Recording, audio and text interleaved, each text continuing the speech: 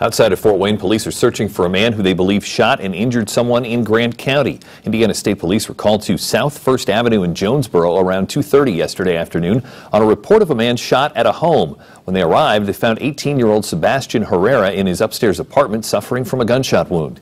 Investigators say the suspect fled the scene in a white early 2000s car. He's described as a white man wearing a dark hoodie. There was also a woman at the scene with the suspect. She got away on foot heading south from the home. If you have information, contact Indiana State Police.